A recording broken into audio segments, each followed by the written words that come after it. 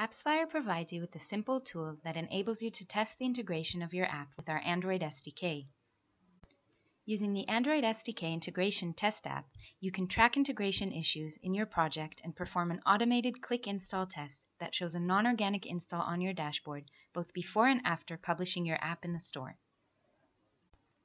The first thing you must do is integrate AppsFlyer's SDK into your app and install it on your device.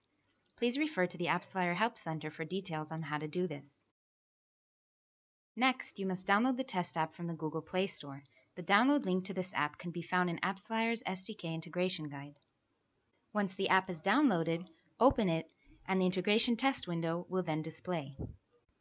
Click on the question mark to display your device's whitelist parameter values. The IMEI, Android ID, and Google Advertising ID are shown.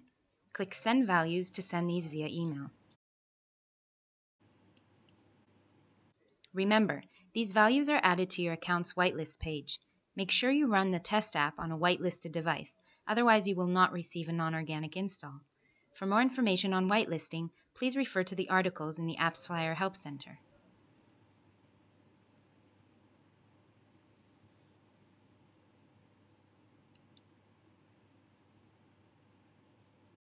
In the test window, click Start Testing to begin performing the test on your app. Once the test is complete and no integration errors were discovered, the following window is displayed, indicating that the test was successfully completed. If your test is unsuccessful, you will receive a warning that includes the errors that were found during the testing process. For example, if you try to run a test on an app that is not integrated correctly, the following error message is displayed. Now we want to view this, so in AppsFlyer's dashboard, log into your AppsFlyer account and search for the media source AppsFlyer test. You can now see a click and a non-organic install on your dashboard under the AppsFlyer test media source.